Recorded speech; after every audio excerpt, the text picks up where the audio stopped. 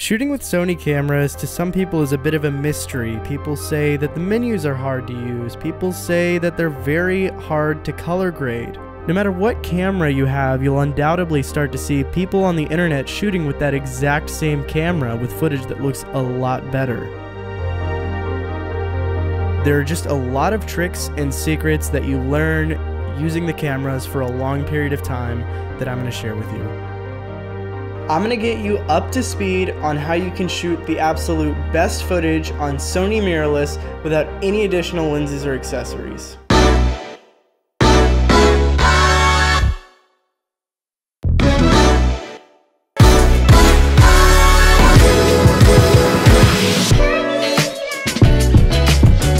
Heading into 2020, every single manufacturer is making great cameras that can do amazing video. So this is the reason I really don't recommend jumping to a new camera system the moment a manufacturer releases something with some flashy new features. You have to remember this is a marathon, not a race.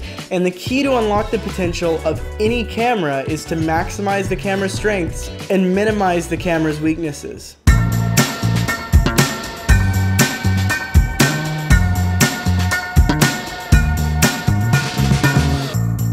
So one thing that's a bit of a shame with these Sony cameras is the codec. It's been the same for a really long time. It's 8-bit 420, and that's not the most robust codec here in 2019, so you really have to make the most of what you've got.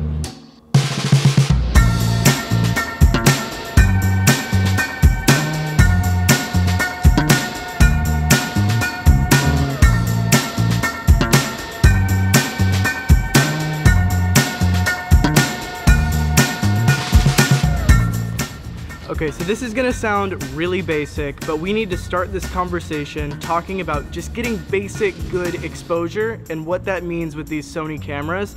Then we can broaden it out further.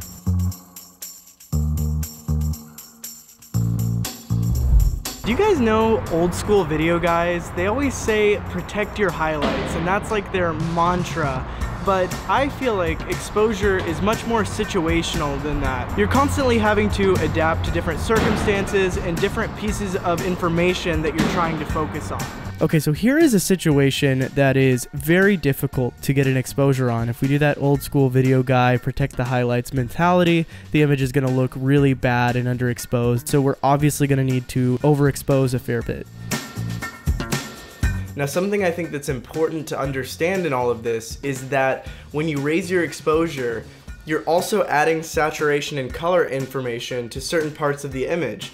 So if your skin tones are buried in the shadows, all of that color information is going to be below a layer of noise, and it's going to be a little bit harder to pull that out.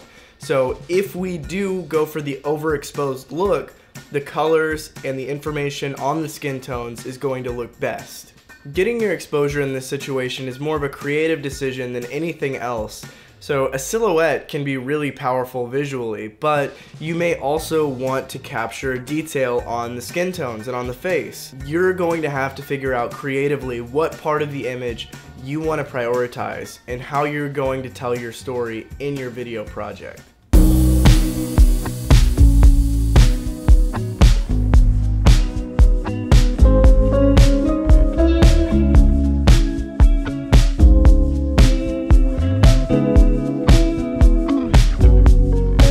So another term I want to talk about is highlight roll-off, and I hear this term thrown around a ton. It's almost become this term people use a lot, like color science.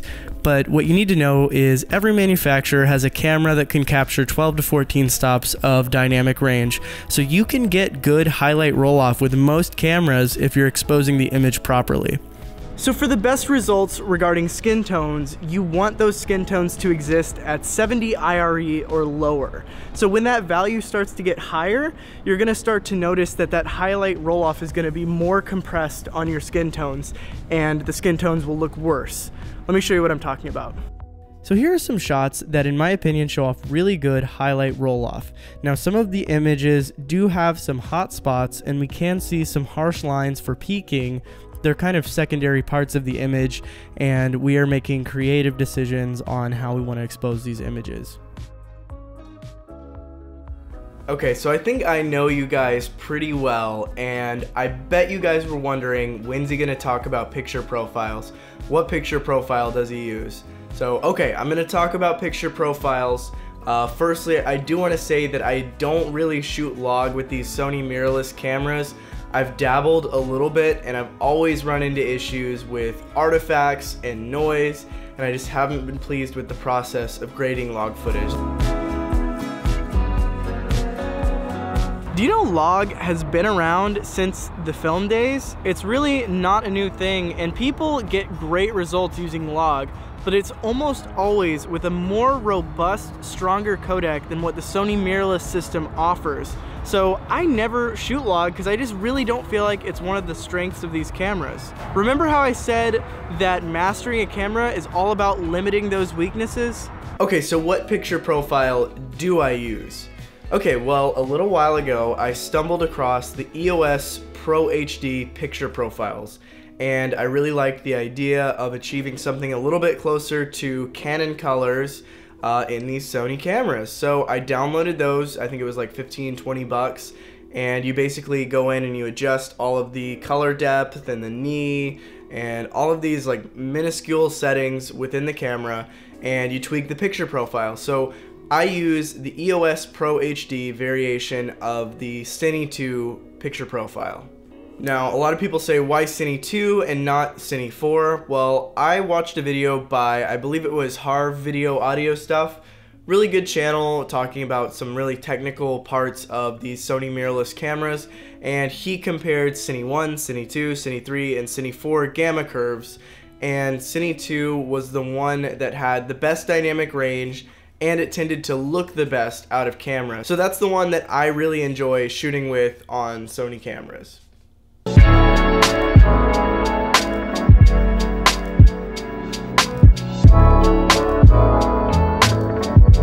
Let's talk really briefly about LUTs. I've used a lot of different LUTs, and the ones that I really like are these lens distortions finishing LUTs. They're very subtle, and they give your films a very consistent look throughout. My favorite is the Cashmere LUT.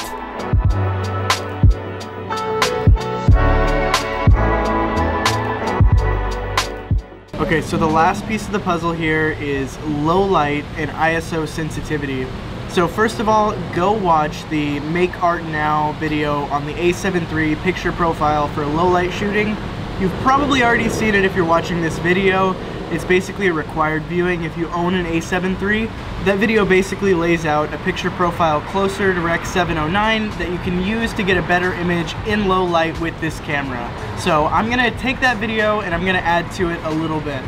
Remember me talking about those old school video guys? Well, one thing I thought that was always funny about those guys is they used the term gain instead of ISO.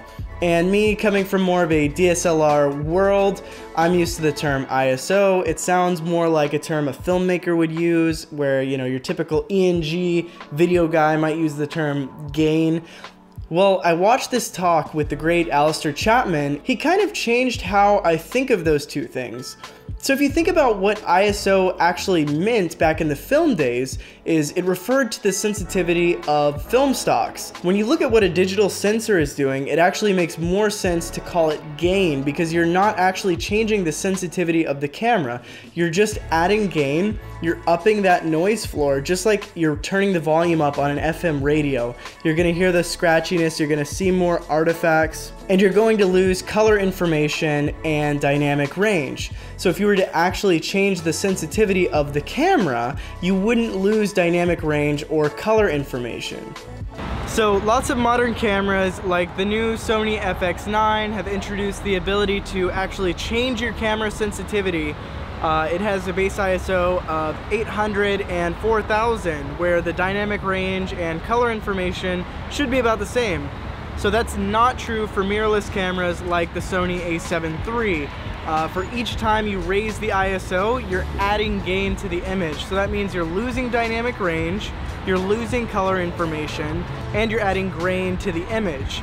So while these cameras are very good in low light and they can give you a pretty clean image, it's not always ideal to raise the ISO. So in the end, Sony has unfortunately stagnated a little bit with the codecs and the power they're putting into these mirrorless cameras. I came into the Sony game with the Sony a6500 back in 2016, and my a7 III still shoots on the same 420 8-bit codec, which is a bit of a disappointment. But what I hope this video did is I hope it helped you realize that whether you're shooting with an Arri Alexa or you're shooting with your point and shoot, the real key to getting compelling video is mastering the camera that you already have. Thanks for watching, guys, and I'll see you in the next one.